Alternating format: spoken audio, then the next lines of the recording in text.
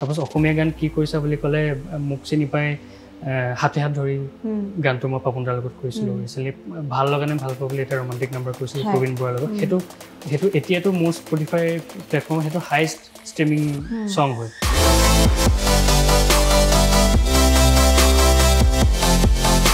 প্ৰতিশ্ৰুতিত আসলে মোৰ এখন প্ৰথম অসমীয়া ছবি মানে as a music director background score খুব ভাল লাগিলে আৰু যেহেতু মই সিনেমাখন এখন সাসপেন্স থ্ৰিলাৰ সিনেমা হয় ড্ৰাগছৰ ওপৰত আধাৰিত মই থ্ৰিলাৰ মুভি কাম কৰি খুব ভাল পাওঁ সিনেমা হিচাপে 12 ফেল খনৰ আগতে কাৰেক্ট সিং বুলি এখন কৰিছিল পংকজ ত্ৰিপাঠী ছাৰ তাৰপিছত ইয়ামি গৌতম এখন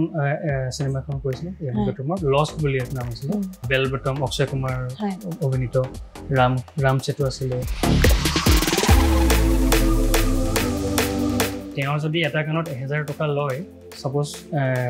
এমাহত যদি 5টা গানো বজায় 5000 টকাত মই ভাবো যে এখন এটা পৰিয়াল চলিব পাৰে বহুত সাধনা কৰি পেলাই শিকে মানে গোটেই জীৱনটো দি দিয়াৰ পিছত যদি হে প্ৰাপ্য নাপায় তেতিয়া এটা দুখৰ বিষয় আৰু হেতু বস্তু অকল অসমতহে হৈ আছে মানে কমাৰ্চটো বহুত বেছি ইম্পৰ্টেন্ট মানে কমাৰ্চটো বহুত ইম্পৰ্টেন্ট কিয় যদি তুমি এটা কাম কৰি পেলাই তাই প্ৰাপ্যখিনি নোপোৱা পেটত ভোক লৈ কোনো মানুহে কাম কৰিব নোৱাৰে সেই ভোকটো তোমাৰ কামটোৰ প্ৰতি হ'ব লাগিব নমস্কাৰ প্ৰিয় দৰ্শক আপোনালোকে চাই আছে আমাৰ বিশেষ অনুষ্ঠান নিউজ প্লাস বিশেষ আৰু আজি এই নিউজ প্লাস বিশেষৰ এই মঞ্চখনত মই এজন বিশেষ অতিথিক নিমন্ত্ৰণ কৰি আনিছো আৰু তেখেত হৈছে বম্বেত প্ৰতিষ্ঠিত এজন সাউণ্ড ইঞ্জিনিয়াৰ লগতে মিউজিক প্ৰডিউচাৰ আৰু মিউজিক ডাইৰেক্টৰ তেখেত সপোন শইকীয়া আৰু তেখেতৰ ঘৰ যোৰহাটত আৰু আহক তেখেতৰ সৈতে চিনাকি হওঁ আৰু আজি অনুষ্ঠানটো আমি আৰম্ভ কৰি নিওঁ প্ৰথমতে আপোনাক আজি অনুষ্ঠানলৈ স্বাগতম জনাইছো প্ৰথমতে মই এটা কথা সুধিম যেহেতু আপোনাৰ নামটো হৈছে সপোন শইকীয়া গতিকে কেতিয়াৰ পৰা সপোন দেখিবলৈ আৰম্ভ কৰিলে সপোন দেখাৰ আসলতে একেবাৰে সৰু বয়সৰ পৰা আৰম্ভণি কৰিছো প্ৰায় 5-6 মানৰ পৰা হয় তেতিয়াৰ পৰাই জড়িত তেতিয়াৰ পৰাই সংগীতৰ লগতে জড়িত হৈ আছো তো তেনেকৈ আৰম্ভ কৰিছো আৰু এই যে বম্বেলে যাব বম্বেত কাম কৰিব ইমান ভাল ভাল মানুহৰ লগত কাম যেহেতু কথাখিনি বহলাই পাতিম তথাপিও সেই যেটো যাত্ৰা কেতিয়াৰ পৰা মনলৈ আহিলে আসলে মোৰটো এটা একদম আনপ্লেন্ড এটা জাৰ্নি হয় মই কেতিয়াও ভবা নাছিলো যে এটা সময়ত বম্বেত গৈ পেলাই কাম কৰিম নিশ্চয় সো খবনে মানে সাডেনলি হোৱা এটা মানে পৰিকল্পনা ঠিক নহয় আৰু ঘটনা বুলি কম কিছুমান যুগহত্ৰ ঘটি পেলাই বম্বেলে গুচি যোৱা হ'ল এনে চাবলৈ গৈছিলো কেনেকে কাম হয় কি হয় ফুৰিবলৈ যোৱাৰ নিচিনাকৈ গৈছিলো তাৰ পিছত কিবা কিবি কাম পালো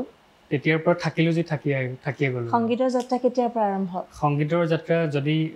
মই অসমৰ পৰা যদি কওঁ 2012 চনত মই ডেবিউ কৰিছিলো ভূপেন হাজৰিকা ঢুকোৱাৰ পিছত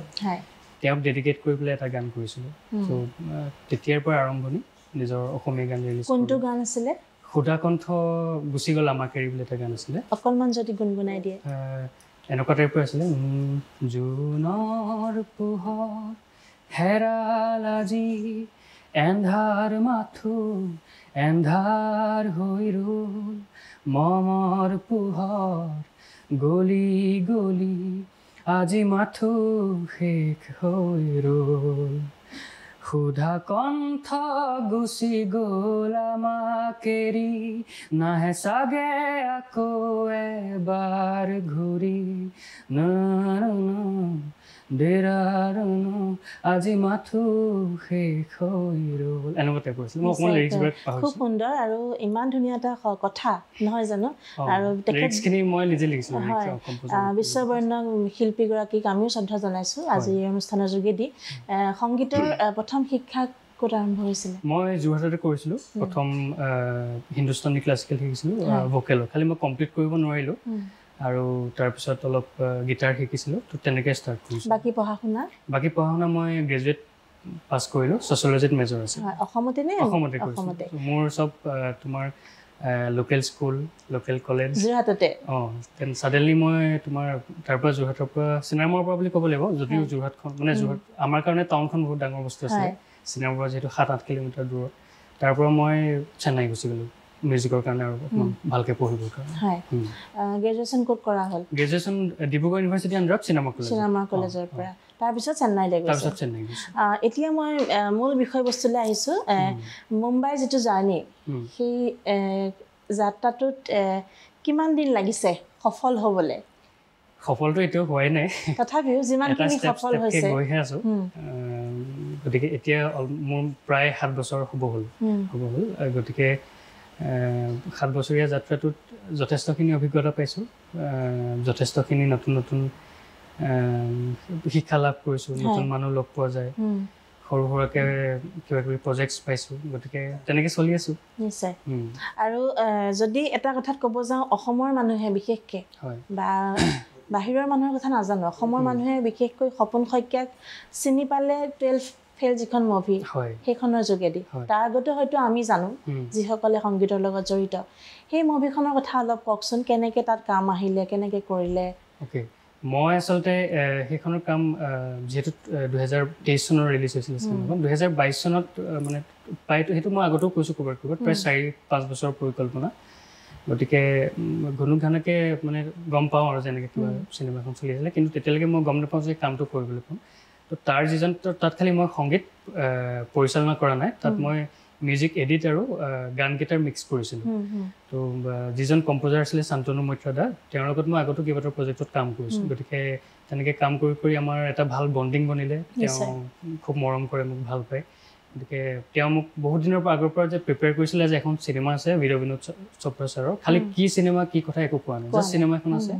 গান কেইটামান আছে বেকগ্ৰাউণ্ড স্ক'ৰৰ কাম আছে আমি কৰিম একেলগে তো তেনেকৈ পৰিকল্পনা হৈ পেলাই পিছতহে গম পাইছোঁগৈ যে মানে সেইখন চিনেমা ইমান এটা সুবিস্তাৰ আকাৰত মানে বহলি যাব চবে সকলোৱে ভাল পাব গতিকে তেনেকৈ ষ্টাৰ্ট হৈছিলে আৰু কথাটো আৰু জাভেদ আলীৰ দৰে মহান ব্যক্তিসকলৰ লগত কাম কৰিছে কি পাৰ্থক্য দেখা পায় আমাৰ অসম আৰু মানে বলিউডৰ আৰু লগতে অসমৰ আমাৰ সংগীত জগতখনৰ মাজত কি পাৰ্থক্য দেখা পাইছে তাত কাম কৰাৰ প্ৰৱণতাটো আচলতে বহুত বেছি সকলো মানুহে আপোনাৰ খুব এক্টিভ গতিকে সেই মানে কামৰ পৰিৱেশটো তাত বহুত বেছি ভাল মানে আমাৰ ইয়াতো ভাল যদি মই কম্পেয়াৰ কৰিলে তেনেকৈ ভুলো হ'ব বাৰু কিন্তু অকণমান আমি ইয়াত থাকিলে অকণমান ইজি গ'ল টাইপৰ এটা বস্তু চলি থাকে তাত খুব ৰাছ মানে আচলতে গতিকে খুব সোনকালে ভালকৈ কাম আদায় কৰিব লাগিব চ' সেই প্ৰফেচনেলিজম তাৰমানে অসমত অকণমান শ্বৰ্টকাট বুলিও নকওঁ শ্বৰ্টকাটটো চবতে থাকে আচলতে সেইটো চব ইণ্ডাষ্ট্ৰিতে থাকে তুমি যদি চাউথ ইণ্ডাষ্ট্ৰিত চোৱা চাউথৰো ভাল যিমান কাম হয় তাতকৈ দুগুণ বেয়া কাম বেছি ওলায় তুমি টিভি চেনেলকেইটাত যিখন চাউথৰ চিনেমা চলি থাকে সেইখন মই নাভাবোঁ যে সেইখন চাব পৰা চিনেমা গতিকে চ' তুমি যদি ভাল মানে একদম লেখত ল'বলগীয়া চিনেমা বা চিৰিজ চাবলৈ হয় তেতিয়াহ'লে তুমি এমেজন প্ৰাইম বা নেটফ্লিক্সৰ নিচিনা OTT প্লেটফৰ্মবিলাকলৈ খুচৰি চাবগৈ লাগিব গতিকে তেনেকৈ ঠিক ডিফাৰেঞ্চ অলপ আছে নথকা নহয় চ' মই এটা বস্তু ভাল পাইছোঁ যে তাত মানে সেই নতুন কাম কৰাৰ প্ৰৱণতাটো বহুত বেছি আৰু কম সময়ৰ ভিতৰত কেনেকৈ আমি এটা ভাল প্ৰডাক্ট দিব পাৰোঁ ভাল ক্ৰিয়েশ্যন উলিয়াই মানুহক আগলৈ সন্মুখলৈ পঠাব পাৰোঁ সেই প্ৰৱণতাটো তাত খুব বেছি গতিকে ভাল লাগে বিশেষকৈ অসমৰ ল'ৰা ছোৱালী আৰু বিশেষকৈ যদি মই কওঁ যিহেতু আপুনিও যোৰহাটৰ ময়ো যোৰহাটৰ সাংস্কৃতিক নগৰী যোৰহাটৰ ল'ৰা ছোৱালী বা অসমৰ ল'ৰা ছোৱালী কিয় মুম্বাইলৈ গুচি যায় অসমত কিয় সেই কাম কৰিবলৈ কিয় নাহে সেইটোৱে পৰিৱেশটো তাৰমানে কি হয় এটা বস্তু তুমি ক্ৰিয়েশ্যনটো ফাৰ্ষ্ট থিং দ্বিতীয়তে কমাৰ্চটো বহুত বেছি ইম্পৰ্টেণ্ট হয়নে কমাৰ্চটো বহুত ইম্পৰ্টেণ্ট কিয় যদি তুমি এটা কাম কৰি পেলাই তাই প্ৰাপ্যখিনি নোপোৱা পেটত ভোক লৈ কোনো মানুহে কাম কৰিব নোৱাৰে মানে ত' সেই ভোকটো তোমাৰ কামটোৰ প্ৰতি হ'ব লাগিব মানে তো পেটত ভোক থাকিলে নহ'ব গতিকে ইয়াত কি হয় প্ৰাপ্যখিনি পোৱা নাযায় এটা গান এবছৰত কৰা হয় তোমাৰ বা খুব বেছি 2-3টা আৰু ছিজনেল হয় মেক্সিমাম গান গতিকে তেনেকৈতো এজন মোৰ মতে চাগে যদি যিকেইজনে ভাবে যে মই এই কলাটো কৰিয়ে খাম ইনকাম কৰিম ঘৰ চলাম ত' তেওঁলোকৰ বাবে খুব দিগদাৰ হৈ যায় কিন্তু লাইভ আৰ্টিষ্টকেইজন যিকেইজন ছাপ'জ এজ এ এতিয়া তুমি লাইভ পাৰফৰ্মেঞ্চ কৰা মানুহকেইজন যদি মই তোমাক অকণমান ডিফাৰেঞ্চিয়েট কৰি পেলাই কওঁ ইয়াত ছিংগাৰকেইজনৰ ইনকামটো বেছি মানে যি মিউজিক মানে ছাপ'জ গীটাৰ বজোৱাজনৰ প্ৰাপ্যটো খুব কম মাননিটো কম গতিকে গতিকে সেইবিলাক বস্তু চাই চিতি যাব লগা হয় মানে বম্বেলে তাত অকণমান শ্ব'জ ট'জবিলাকো বেছি পায় মিউজিচিয়ানছখিনি ইভেন মই যে কম্প'জাৰ ফিল কৰিছোঁ ইয়াত মই যিকেইটা কাম পাওঁ তাৰ পইচাটোৰ মানে ষ্ট্ৰেইটলি ক'ব গ'লে পইচাটোৰ বহুত আকাশ পাতাল পাৰ্থক্য পইচাটোতো বহুত মেটাৰ যিহেতু পেচা হিচাপে লোৱা হৈছে কাৰণ মোৰ আৰু দ্বিতীয় ইনকম হিচাপে আৰু একো নাই মই যদি মাহেকত এটা ন্যূনতম ইনকম নকৰোঁ গান কৰি বা চিনেমা কৰি গতিকে মই ঘৰ চলাব নোৱাৰিম ঘৰ চলাব মিনছ মানে মই নিজেও চলিব নোৱাৰিম মানে এটা বহুত ধৰণৰ পাৰ্থক্য আছে নথকা নহয় অকণমান বিশেষকৈ কমাৰ্চ পইণ্টৰ পৰা অলপ পাৰ্থক্য আছে নিশ্চয়কৈ আৰু সৰুৰ পৰা কি কি গান শুনি ভাল পাইছিলে মই জয়ন্ত হাজৰিকাদেৱৰ গান খুব ভাল পাওঁ আৰু মই সৰুৰ পৰাই আচলতে এ.আৰ. ৰহমান ছাৰক খুব ফ'ল' কৰোঁ মোৰ এজন মানে আইডল হয় তেওঁ হেনজিমাৰ তেতিয়াৰ পৰাই মই হেনজিমাৰ ছাৰক ফ'ল' কৰোঁ তেওঁ মানে হলিউডৰ ওৱান অফ টপ মিউজিক কম্প'জাৰৰ ভিতৰত এজন হয় তাৰপিছত গতিকে তেনেকৈ কাৰোবাক ফ'ল' কৰোঁ মই আচলতে বহুত জনৰা শুনি পেলাই বেলেগ বেলেগ জনৰা শুনি পেলাই ভাল পাওঁ বা এটা পাৰ্টিকুলাৰ জনৰাত কেতিয়াও মই মানে সোমাই পৰা নাই কেতিয়াও প্ৰতিশ্ৰুতি সদ্য মুক্তিপ্ৰাপ্ত আমিও প্ৰমোট কৰিছিলোঁ আমাৰ চেনেলৰ যোগেদি প্ৰতিশ্ৰুতি কাম কৰি কেনেকুৱা লাগিলে প্ৰতিশ্ৰুতিত আচলতে মোৰ এখন প্ৰথম অসমীয়া ছবি মানে as a music director background score খুব ভাল লাগিলে আৰু যিহেতু মই চিনেমাখন এখন ছাছপেন্স থ্ৰিলাৰ চিনেমা হয় ড্ৰাগছৰ ওপৰত আধাৰিত মই থ্ৰিলাৰ মুভি কাম কৰি খুব ভাল পাওঁ থ্ৰিলাৰৰ অকণমান মিক্স অফ ড্ৰামা গতিকে যদি তোমালোকে চাবলৈ যোৱা তেতিয়াহ'লে মানে গম পাবা অকণমান কিবা কিবি এক্সপেৰিমেণ্ট কৰিছোঁ খুব চিন্থিন ইউজ কৰিছোঁ এনালগ বস্তু ইউজ কৰিছোঁ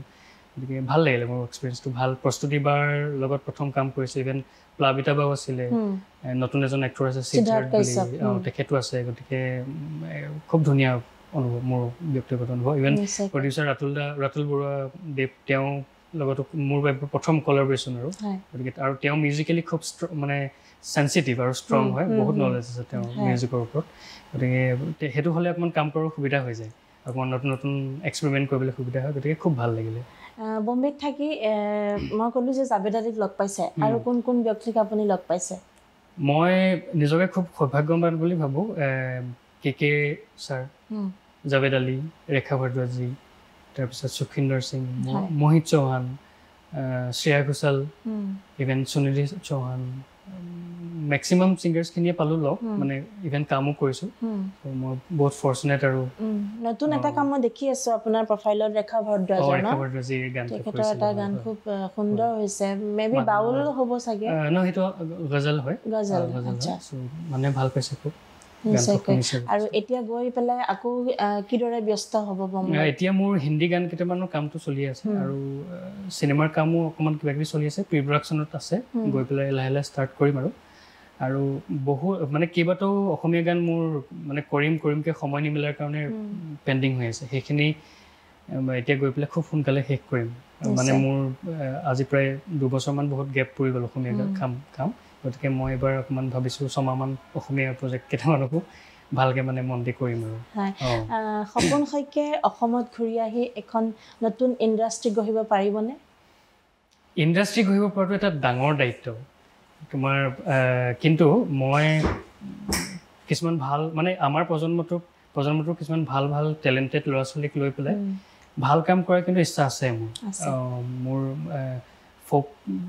কালচাৰটোৰ ওপৰতো অকণমান এক্সপেৰিমেণ্ট কৰাৰ ইচ্ছা আছে মোৰ ফ'কৰ ওপৰত বহুত নলেজ নাই কিন্তু মই বহুত ইণ্টাৰেষ্টেড হয় মই এতিয়া কিবা কিবি অলপ কৰি আছোঁ খালি এতিয়া এইবিলাক প্ৰকাশ নকৰোঁ কিন্তু কিবা কিবি কাম কৰাৰ ইচ্ছা কৰি আছোঁ চলি আছে অলপ এক্সপেৰিমেণ্ট কিন্তু মোৰ মন আছে ভালকৈ অসমীয়া ইণ্ডাষ্ট্ৰী খালি প্ৰথম মই এটা বস্তু হৈছে যে ইকনমিকেলি অকণমান যদি আমি আগুৱাই নিব পাৰোঁ বস্তুটো সেইটো মোৰ প্ৰথম প্ৰায়ৰিটি সেইটো মোৰ কৰিবলৈ খুব ইচ্ছা আছে চ' ইকনমিকেলি কেনেকৈ এজন মোৰ প্ৰথম কথাটো হৈছে মাননিটো মিউজিচিয়ান কেইজনৰ মাননিটো কাৰণ মই তোমাক যদি কওঁ আজি 10 বছৰ আগত এজন মিউজিচিয়ানে মই ইভেন ফিজটোৰ কথাও ডিৰেক্টলি কৈ দিছোঁ আজি 10 বছৰ 11 বছৰ আগত এজন বাঁহী বাদকে মই এটা গান কৰোঁতে 1000 টকা লৈছিলে এটা গানত আৰু এতিয়াও 10 বছৰ হৈ গ'ল তেওঁ এতিয়াও 1000 টকা বা কেতিয়াবা 500 টকাও পায় কেতিয়াবা 1500 টকাও পায় অসমত গতিকে তেওঁ যদি এটা গানত 1000 টকা লয় ছাপ'জ এমাহত যদি 5টা গানো বজায় 5000 টকাত মই নাভাবোঁ যে এখন এটা পৰিয়াল চলিব পাৰে আৰু বাঁহী হওক বা যিকোনো ইনষ্ট্ৰুমেণ্টেই হওক বহুত বহুত সাধনা কৰি পেলাই শিকে মানে নিজকে তৈয়াৰ কৰে গতিকে ইমান বছৰ গোটেই জীৱনটো দি দিয়াৰ পিছত যদিহে প্ৰাপ্য নাপায় তেতিয়া খুব মানে এটা দুখৰ বিষয় আৰু সেইটো বস্তু অকল অসমতহে হৈ আছে মানে বাকী কোনো জেগাত হোৱা নাই মানে ইভেন দিল্লীত থকা মিউজিচিয়ান কেইজনেও মানে এডভাৰটাইজ আমাৰ এতিয়া এডভাৰটাইজ কালচাৰটো ইয়াত নাই দিল্লীত যদি তুমি চোৱা দিল্লীত এডভাৰটাইজ কালচাৰটো বহুত আছে তাত এডভাৰটাইজ কৰি বহুত টকা ইনকাম কৰে সাউথত ইণ্ডিপেণ্ডেণ্ট সং হওক আৰু মুভি সং হওক সব কৰি পেলাই বহুত টকা মিউজিচিয়ানে পায় বা বম্বেটো হওক এটা মানে ধুনীয়াকৈ চলি থাকিব পৰা এটা পইচা পায় কিন্তু ইয়াত একেবাৰেই নাপায় মোৰ সেইটো ঠিক কৰিবলৈ বহুত মন আছে মই সকলোকে কওঁ যে এটলিষ্ট কেতিয়াবা কিছুমান প্ৰজেক্টৰ যিখিনি ইণ্ডিপেণ্ডেণ্ট প্ৰজেক্টছ হয় সেইখিনিত পইচা দিব নোৱাৰাটো কোনো কথা নহয় কিন্তু যিকেইটা গান ছিংগাৰসকলে নিজে পইচা লগায় ছিংগাৰ এজনে সেই পইচাটো এবছৰত 5টা লাইভ শ্ব' কৰিলেও তাৰ বহুত 2-3 গুণ পইচা পাই যায় গতিকে যদি ছিংগাৰ কেইজনে পইচা লগায় সেইটো তেওঁলোকে ৰেছপনচিবিলিটি ল'ব লাগিব যাতে সেই মিউজিচিয়ান কেইজনক এটা ভাল মাননি দিয়ে গতিকে তেনেকৈ মই আলোচনা কৰোঁ যথেষ্ট আলোচনা কৰিছোঁ আৰু সেইটো প্ৰথমে মই মানে নিজে মানে বস্তুটো এপ্ৰ'চ কৰোঁ যাতে সেইটো হয় গতিকে সেইটো মোৰ খুব মন আছে কৰিব নিশ্চয়কৈ আৰু এটা মই কথা সুধিম যিহেতু আপুনি যোৰহাটৰ পৰা গৈ বম্বেত নিজে প্ৰতিষ্ঠিত হৈছে তথাপিও যিমান দূৰ হৈছে 7-8 বছৰ তাত থকাটো খুব ডাঙৰ কথা আমাৰ কাৰণে নহয় জানো গতিকে আৰু দীঘলীয়া সময় আছে এটা মোৰ প্ৰশ্ন উদয় হয় মনত কেতিয়াবা আমাৰ অসমত যিকেইজন সংগীতৰ ধাৰাটো যিকেইজনে লকডাউনৰ সময়ত আকৌ সেই আগৰ দিনলৈ ঘূৰাই আনিছিলে তেখেতসকলো বৰ্তমান সময়ত দেখা পাওঁ যে ক'ৰবাত ক'তো মন্তব্যৰ সন্মুখীন হৈছে লাইভ শ্ব' আৰু ষ্টুডিঅ' ৰেকৰ্ডিঙত তেওঁলোকৰ বহুত পাৰ্থক্য দেখা পোৱা যায় এইটো কি কাৰণে হৈ আছে তুমি পাৰফৰ্মেন্সত মানে ষ্টেজ শ্ব' মানে ষ্টেজ পাৰফৰ্মেন্স আৰু তেওঁলোকৰ যিটো ষ্টুডিঅ' ৰেকৰ্ডিং তেওঁলোকে গান এটা যেতিয়া আমাৰ ৰাইজলৈ এৰি দিয়ে ইউটিউবত হওক বা বেলেগ হেৰিয়াতে মিডিয়াতে হওক তেওঁলোকে এৰি দিয়ে তেওঁলোকৰ এটা বেলেগ কোৱালিটি থাকে আৰু যেতিয়া তেওঁলোকক লাইভ শ্ব'লৈ নিমন্ত্ৰণ কৰা হয় এটা বেলেগ কোৱালিটি আহে আৰু তাৰ বিপৰীতে কি শুনা যায় কিছুমান কটু মন্তব্য শুনা যায় বৰ্তমান এইবাৰ বিহুতে মই দেখা পালোঁ এইটো কিয় হ'ব গৈ আছে অসমত কিয় মিউজিক ইণ্ডাষ্ট্ৰীত কোনো ভাল ছিংগাৰ কিয় ওলোৱা নাই ভাল ছিংগাৰটো আছে মানে কথাটো হ'ল ছিংগাৰ এজন পাৰফৰ্মাৰ হ'বলৈ বহুত টাইম লাগে ষ্টেজ শ্ব' এটা হেণ্ডেল কৰাটো বহুত ডাঙৰ কথা প্ৰথম কথাটো হৈছে ত' ষ্টেজ শ্ব'ত মানে তুমি চবকে এংগেজ কৰি ৰাখিব পাৰোঁ এটা বিৰাট ডাঙৰ টাস্ক চ' সেইটো কাৰণে সেই পাৰফৰ্মেঞ্চটো আনিবলৈ আচলতে বহুত বছৰ প্ৰেক্টিচ কৰিব লাগিব প্ৰথম কথা ত' তুমি ক'ব নোৱাৰা যে 1 বা 2টা গান ৰিলিজ কৰি হয়তো ষ্টেজ শ্ব'ৰ কাৰণে তৈয়াৰ নহ'বও পাৰে কিন্তু ষ্টুডিঅ'ত যেতিয়া ৰেকৰ্ড কৰা যায় তেতিয়া বহুত টেকনিক্স থাকে বহুত ট্ৰিটমেণ্ট থাকে সেইবিলাকৰ জৰিয়তে গানটো হৈ যায় কাম কিন্তু অৱশ্যে বাহিৰৰ মানে অসমৰ বাহিৰত প্ৰায় এতিয়া অৰিজিত সিঙে যদি গান গায় অৰিজিত সিঙে ঢেৰ ইকুইপমেণ্ট লৈ যায় যাতে তেওঁৰ আৱাজটো বেয়া নুশুনায় এয়াৰ হেমন ছাৰে যদি লাইভ শ্ব'জ কৰে তেওঁৰ ঢেৰ কোটি টকাৰ ইকুইপমেণ্টছ আছে যাৰ জৰিয়তে তেওঁৰ মাতটো ভাল শুনায় কিন্তু এটা চিনিয়ৰ আমি চাব লাগিব আমাৰ ইয়াত কি হয় ছিজনেল হয় বস্তুটো লাইভ শ্ব'জবিলাক মানে অফ ছিজনতটো খুব কম হয় শ্ব'জ আৰু খুব মুষ্টিমেয় কেইজনমান ছিংগাৰহে কাম পায় মানে লাইভ শ্ব'জ কৰে কিন্তু যিকেইজনে নন ষ্টপ বিহু শ্ব'জ কৰে এদিনো গেপ নোলোৱাকৈ খুব সম্ভৱ মানে মোৰ মতে কৰে চাগে গতিকে এদিনো গেপ নোলোৱাকৈ যেতিয়া কৰে মানে ভইচটো টায়াৰ্ড হোৱাটো এটা স্বাভাৱিক কথা গতিকে সেইটো মানে সেই বস্তুটো মেইনটেইন কৰিবলৈ হ'লে ভাল ইকুইপমেণ্ট হ'ব লাগিব চাউণ্ড ইঞ্জিনিয়াৰ কেইজন ভাল হ'ব লাগিব যাতে ছিংগাৰজনৰ অকণমান ইফাল সিফাল হ'লেও তেওঁ যাতে বস্তুটো বেলেঞ্চ কৰিব পাৰে মেইনটেইন ৰাখিব পাৰে গতিকে বহুত কথা আছে মই ডিৰেক্টলি ছিংগাৰজনক ব্লেম কৰাটো উচিত বুলি নাভাবোঁ আচলতে বহুত কথা থাকে তেওঁৰ লগত থকা কেইজনৰো মানে স্পেচিয়েলি টেকনিচিয়ান কেইজন আৰু যদিহে গেপ দি কৰে কিন্তু তেতিয়া আপুনি সেই প্ৰব্লেমটো নাপায় গতিকে সেই টায়াৰ্ডনেছটোৰ কাৰণে হ'ব পাৰে ভাগৰি থাকে গতিকে সেইটো অকণমান উপনীত হ'ব আৰু সেইটো কথা ঠিকেই যে তেখেতৰ লগত থকা কেইজনো কোঅপাৰেটটো ভালকৈ কৰিব লাগিব আৰু যদিহে নিজে ভাবে যে অকণমান প্ৰিপেয়াৰ হোৱা নাই তেতিয়াহ'লে 2 দিন দেৰিকৈ লাইভ শ্ব'জকেইটা কৰিলেও মোৰ বোধে একো দিগদাৰ নহয় গতিকে ইমান দিন চলি আছিলে যেতিয়া আৰু 2 বছৰ 3 বছৰ চলিব পাৰিব গতিকে অকণমান খালি এটা পৰ্যায়লৈকে প্ৰিপেয়াৰ হ'বও লাগে নিজে আৰু যদি মই সোধোঁ ক'ৰবাত আমাৰ গীতৰ মানদণ্ডৰ কথাৰ মানদণ্ড কমি গৈছে নেকি অসমত মই নাভাবোঁ সেইটো কথা কাৰণ কিয় আমি আচলতে নুশুনো কম শুনো অসমত যিকেইটা গান খুব বেছি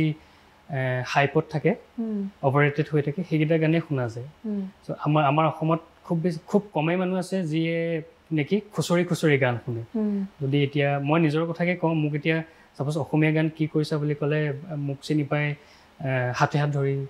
গানটো মই পাপন দাৰ লগত কৰিছিলোঁ ৰিচেণ্টলি ভাল লগা নে ভাল পোৱা বুলি এটা ৰোমান্টিক নাম্বাৰ কৰিছিলোঁ প্ৰবীণ বৰাৰ লগত সেইটো এতিয়াতো মোৰ স্পটিফাই প্লেটফৰ্মত সেইটো হাইষ্ট ষ্ট্ৰিমিং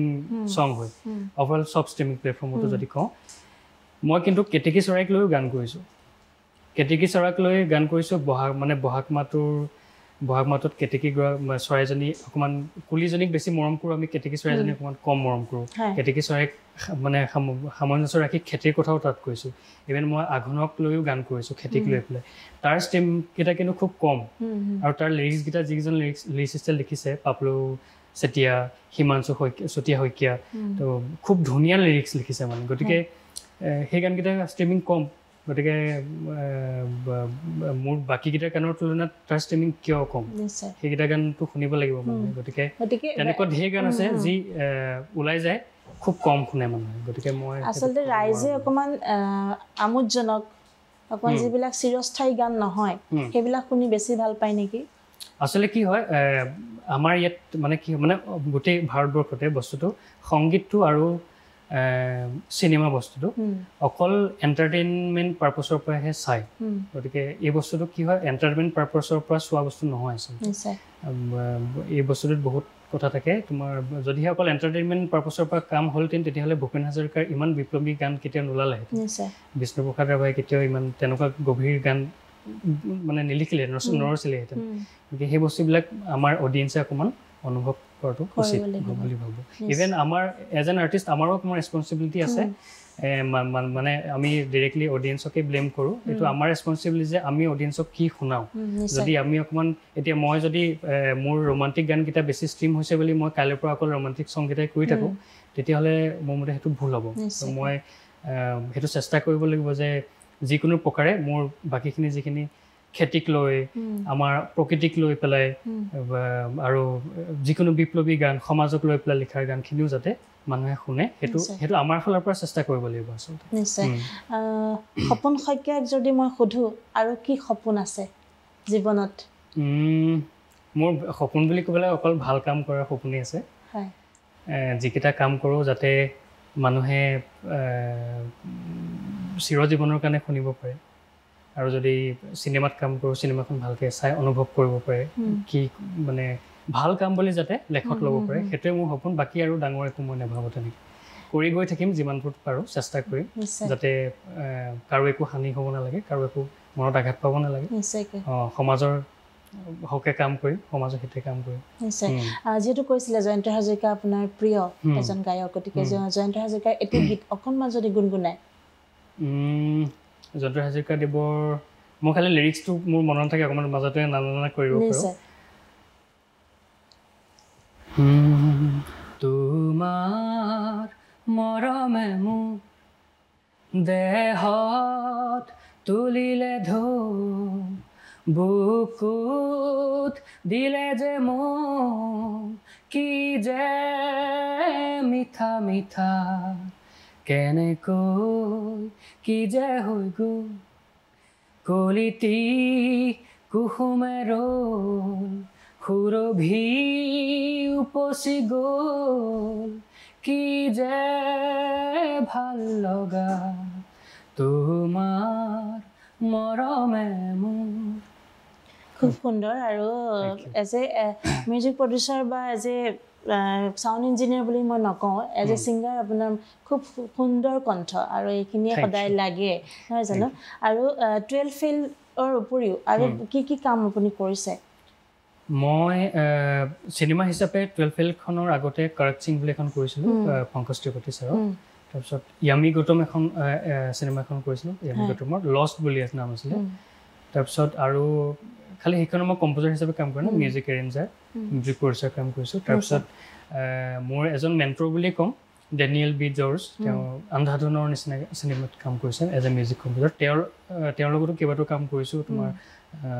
বেল বটম অক্ষয় কুমাৰ অভিনীত ৰাম চেতু আছিলে তাৰপিছত আৰু কিবা কিবি কৰিছোঁ মই পাহৰিছো নিশ্চয়কৈ আৰু বিদেশত কাম কৰাৰ মন বিদেশত কাম কৰিবলৈ ইমান এতিয়ালৈকে যোগ্যতা হোৱা নাই কিন্তু কাম কৰাৰ ইচ্ছা আছে শিকিব লাগিব ভালকে কাৰণ বিদেশৰ টেকনলজি আৰু সাউণ্ডটো বহুত ষ্ট্ৰং হয় আৰু আমাৰ ইণ্ডিয়ান কালচাৰটো বহুত বেছি বেলেগ সেই বস্তুটো মাৰ্চ কৰাটো বহুত এটা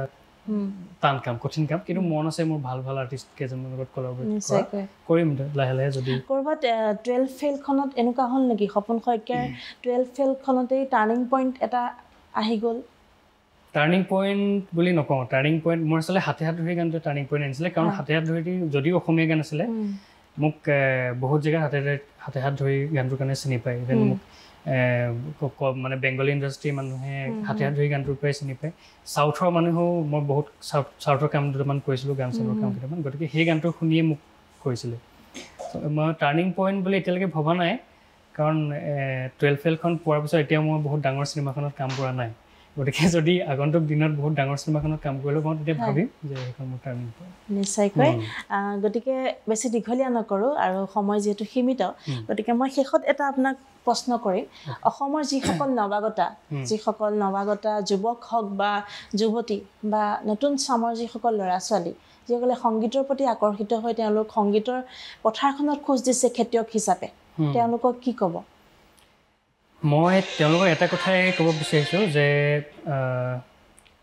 আচলতে কি হয় এতিয়া এই সময়খিনি অকণমান আমাৰ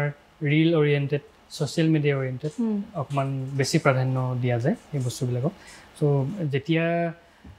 যদি ভাবে যে মই ভৱিষ্যতে গৈ পেলাই সংগীততে কিবা এটা কৰিম বা এক্টিঙতে হওক তেতিয়া কেইবছৰমান অকল শিকাক দিওঁ মানে শিকক বেলেগ বেলেগ মেণ্টৰ লওক আৰু ভাল যদি ইনষ্টিটিউটত পাৰে জইন কৰক নহ'লে ক'ৰবাৰ ষ্টুডিঅ'ত কাৰোবাক এজ এন ইণ্টাৰ্ণ কাম কৰক কিছুদিন আৰু সেইকেইটা দিনত প্ৰায় মিনিমাম 5-6 বছৰ এই সৰু সৰু আজিকালি যে ৰীল বনাই পেলাই আপলোড কৰে তাৰমানে কিয় সেইটো বন্ধ কৰিব লাগে শিকি থকা পৰ্যায়ত তাৰমানে তেতিয়া কি হয় অকণমান এই ভেলিডেশ্যনৰ প্ৰতি অকণমান মোহ এটা আহি যায় যে মোৰ ইউটিউবত কিমান ষ্ট্ৰীম হৈছে ৰীলত কিমানটা ৰীলত মানে ভাল ভিউজ হৈছে সেইবিলাক বস্তুৰ পৰা আঁতৰি অকল শিকাত মনোযোগ দিয়ক তাৰপিছত বাকীবোৰ নিজে নিজে হৈ থাকিব প্ৰথম শিকাটো আপুনি এটা কথা ক'লে যে ইণ্টাৰ্ণ কৰক অসমত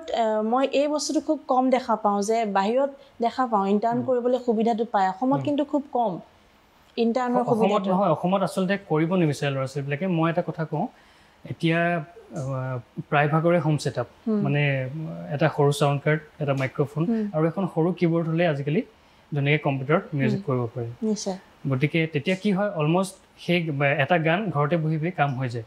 বা প্ৰায়ভাগে ষ্টুডিঅ'লৈ আহি পেলাই কাম নকৰাকৈ হৈ যায় যেতিয়ালৈকে ষ্টুডিঅ' এনভাইৰনমেণ্টলৈ ওলাই নাহে এই ডাঙৰ পৰিসৰটো বুজি নাপায় আৰু ইউটিউবত অলৰেডি যদি 5 লাখ 10 লাখ ভিউজ হৈ যায় তাৰপিছতো এটা বেলেগ ৱেইটে গুচি যায় মানে নিজকে চেলিব্ৰিটি বুলি ভাবিলে সেইটো কথা মই নকওঁ বাৰু কিন্তু এটা মানে বস্তুটো বেলেগ এটা ৰাস্তাই গুচি যায়